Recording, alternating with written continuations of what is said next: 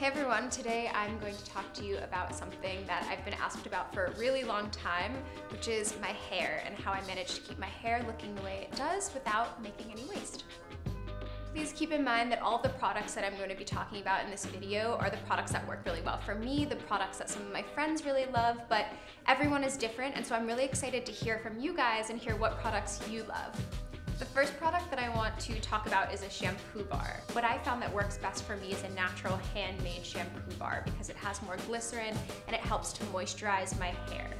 Over time, my hair really adjusted to it. And what I love most about a shampoo bar is that it's super easy to travel with. So I'll just take a little bar, cut it in half, and then put it in my travel soap container, and I can wash my hair and my body and my face with one soap and not make any waste. It's pretty straightforward, but some people are not sure how to use a shampoo bar, and so what I suggest is you just take it, lather it up with some water, and then you just rub it in your hair like you were washing any other part of your body. Once it's in your hair, I just like to take my fingers and massage my scalp like I would with any other liquid shampoo, get it all mixed into my hair, and then just rinse everything out.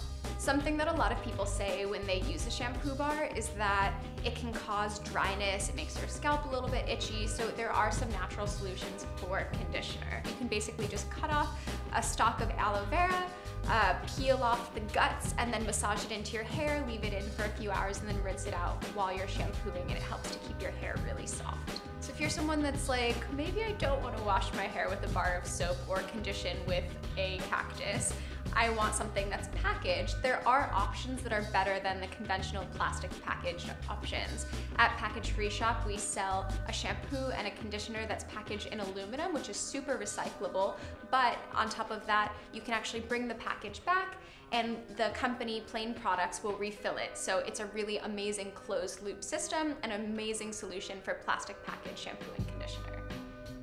I typically wash my hair every day because I've been doing a lot of hot yoga and it gets really sweaty, and a lot of people remedy this with using a dry shampoo. I personally am not a fan of dry shampoo. I used to use cornstarch, but what I found was that I always feel a lot better if I just wash my hair. But some good dry shampoo alternatives, if you are someone who likes it, is cornstarch or baking soda. After I wash my hair, I get out of the shower and I just give it a nice brush through to make sure when it does get wavy as it dries that it's nice and smooth and it doesn't start tangling up. And to do that, I use a totally compostable wooden brush, and I have a lot of hair which gets stuck in my brush, so I use this amazing brush that we sell at Package Free, and you just comb out all of the hair.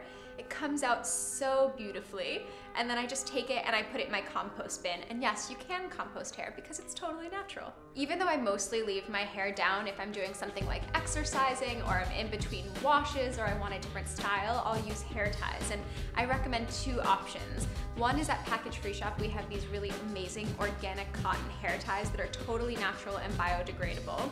And the second option, which costs nothing at all, is walking around the amazing world and finding hair ties on the street. It might sound gross, but I've actually done it a lot. You can just wash it with hot water and soap, and it's an amazing hair tie for no money. So that's basically it for my hair routine. I literally just wash and dry my hair, give it a little brush.